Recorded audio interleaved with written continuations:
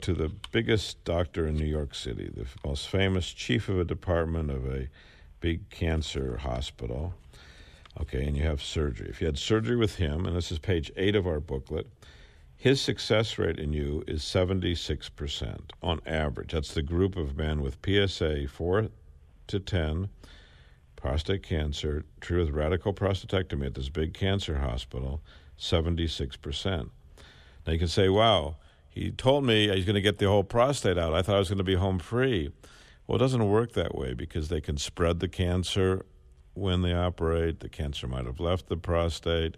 He may have spread the cells when he cut through the prostate, or actually may have cut through the cancer. So if you look at his data, 76% success rate. Our data is 90% for the same group. So for men with PSA 4 to 10, our results are 90% success. The chief of surgery doing radical is 76%. That's an 18% difference. Now, what's 18%? Well, there's more than 200,000 men a year with prostate cancer in America. 18% means 36,000 lives saved. So it's huge numbers. And if you're going to Atlantic City and betting your house, would you bet on the casino that gives you 76% chance of winning or 90% chance of winning? Well, I do have your booklet. I'll have to dust it off now.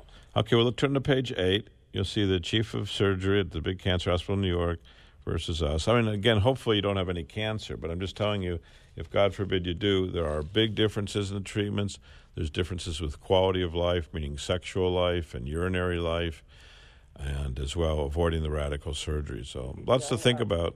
A friend of mine, had that robotic surgery. Mm-hmm. He's fine, but he doesn't have any sexual functions. Right. Well, we can talk about the robotic surgery. Actually, I have a letter here from the chief of a big cancer hospital who does robotic surgery. This is from the chief. And in the letter, if you come in to my office, I'll show it to you. But he said that, quote, while I prefer robotic approach, there is no convincing study demonstrating clear superiority over open or laparoscopic prostatectomy. So it's pretty odd that you'd recommend a treatment that's not better than other treatments. And actually, there's been a lot of reports in the literature about robotic surgery causing a lot of complications. As far as you said, the sex life and urinary life, there was a study from Harvard Medical School, and actually, of men who had robotic surgery, only 13% had no problem with urine, meaning 87% had problem with urine after robotic surgery. And the sexual function, only 2% of men had robotic surgery had no problem with sex, meaning 98% of men were having trouble with erections adequate for intercourse. So, in fact, the complication rates of robotic surgery is pretty high. I think if men understood that there was a 98% chance that their sex life would be affected and an 87% chance their urinary life would be affected, they most likely wouldn't do it. In the list of complications with robotic surgery, I mean, he's got it. This is the man who does it, who recommends it. He made a list of the complications with robotic surgery for prostate cancer, and they were infection, bleeding, blood clot, pulmonary emboli, bowel injury, rectal injury, ureteral injury, cardiac or respiratory problems, penile shortening, urethral strictures, incontinence, infertility, and impotence. And I mean, there's a big thing going on right now that men are expressing. And actually, I've been involved in medicine for 40 years, and no one ever talked about this. But the fact when the prostate's removed, they have to sew back the tissues. And when they sew back the tissues, actually bringing the penis inside. So penile shortening is something that also bothers a lot of men because they wake up from surgery and their penis is shorter, and they don't understand why. And the answer is because it's been brought inside. Because the prostate's, let's say, about the size of a plum. So when you remove that, the tissues all have to come together. So there's a lot going on, and unfortunately, I believe most men don't really understand what's happening to them when they have the surgery. They think they're going to be home free, and it's far from that. Okay, well, that's very nice of you. I appreciate your time. All right, God bless you, and good luck. And stay in touch. Give me a call at our office number, which is that 212-CHOICES number, 212-246-4237 during the week, and we can talk more if you want. All right. Thanks very kindly. All right. God bless you, and thank you. Bye. We're going to hear from our sponsor now, and we'll be back in just a few minutes. So here's Dr. Lederman. For cancer treatment, most prefer effective, non-invasive, well-tolerated outpatient therapy. At Radiosurgery New York, the radiosurgery pioneers, that's our goal too. We're first in America, first in New York, first for you with body radiosurgery. We hit your cancer from head to toe with no cutting, no bleeding. We have decades of experience with primary and metastatic, large or small cancers. Cancer treatment with possibly a second chance for you, even if chemo, radiation, or surgery didn't work or isn't tolerated. Our goals are the best results and quality of life. Hi, I'm Dr. Gil Lederman. For a free booklet and DVD, call 212-CHOICES. 212-CHOICES for a fresh second opinion. Most insurances, Medicare, Medicaid accepted. We're super convenient, Broadway and 38th in Manhattan. Hyperthermia 2. To hit your cancer, call 212-CHOICES. 212-CHOICES for Radiosurgery New York. At Radiosurgery New York, the best prostate cancer treatment is custom tailored for you.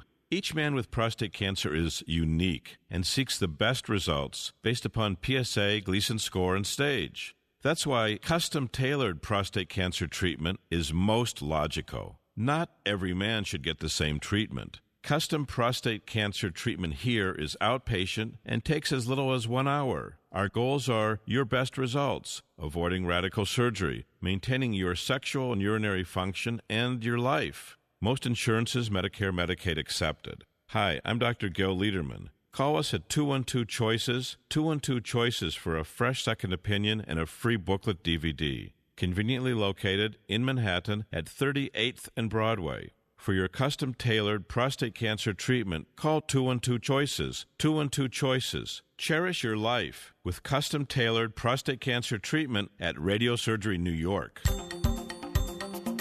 Welcome back to the Radiosurgery Hour. This is Rob Redstone here with Dr. Gil Lederman at the WABC studios in the heart of New York City. We're just a few steps from the Radiosurgery New York Cancer Treatment Center on Broadway and 38th Street. Dr. Lederman, the leading cancer expert, treats prostate cancer non-invasively.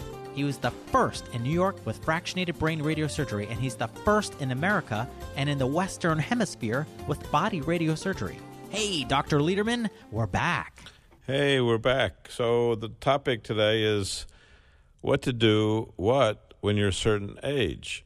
So some people say, hey, I'm 70, I'm 80, I'm 90, what should I do?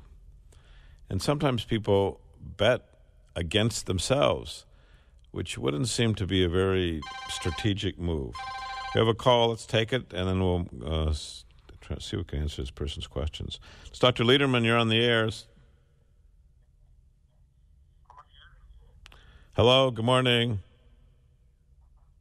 Yeah, we can't hear you. You have to call us at 800-848-9222. Call us at 800-848-9222, and we'll be happy to take your call.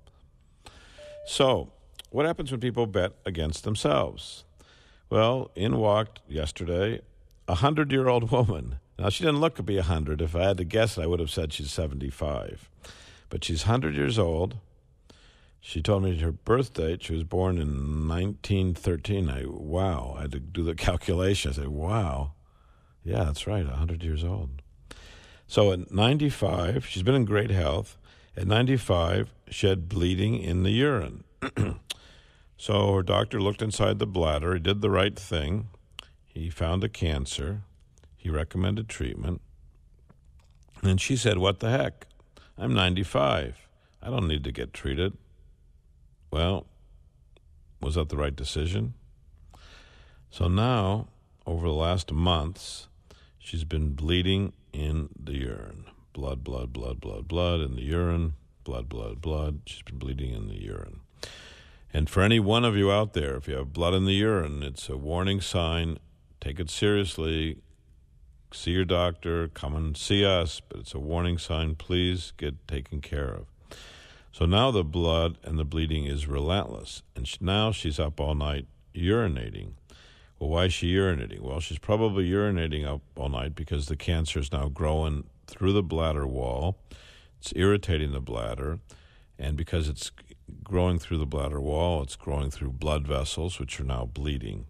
So she has relentless bleeding and relentless pain. Her cancer, when it was biopsied, was found to be a high-grade transitional cell cancer. She doesn't have much in the way of history. She's been in great shape. So, again, we wanted to stage her up. We could easily do that, painlessly, effortlessly, 1 hour. We got her staged up, and guess what? Even though 5 years has passed, the cancer is still only in the bladder.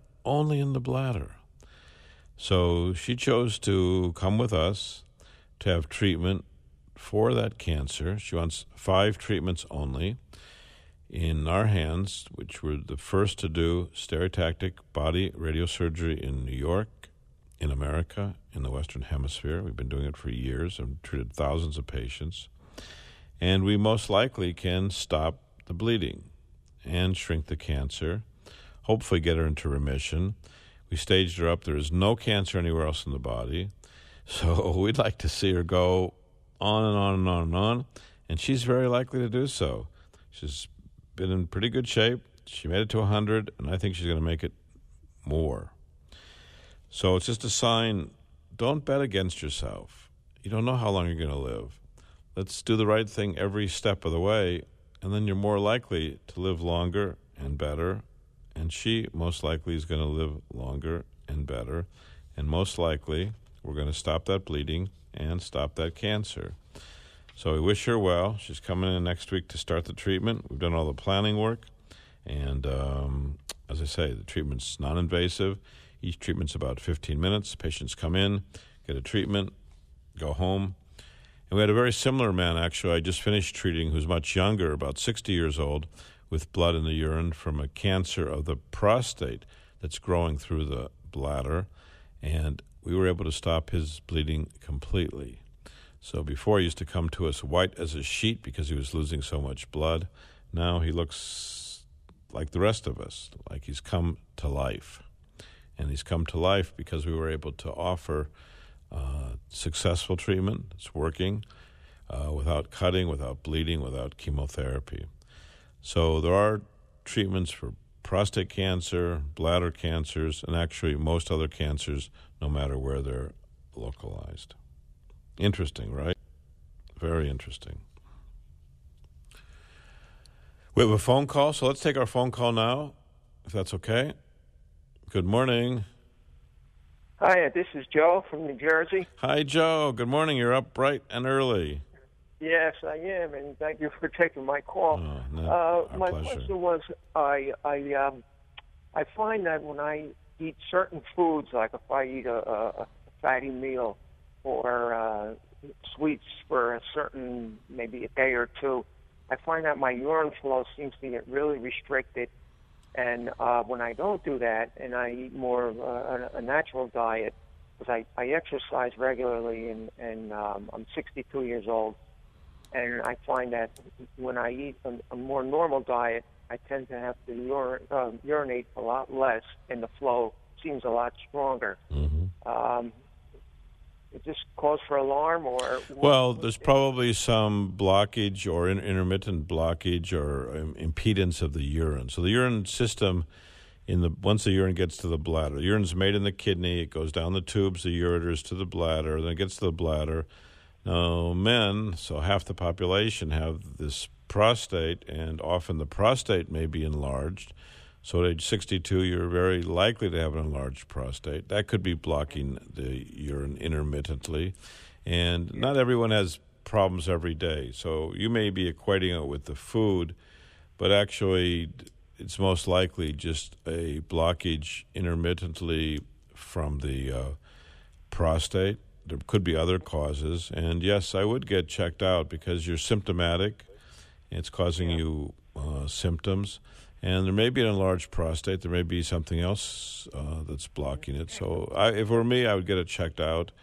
Many men our age have this problem. You're not alone. It's very common. And you just want to make sure that it's not a cancer-related problem. And then, so there's basically two steps. Is it cancer-related or not? And then how to best treat the blockage. Right. does diet affect the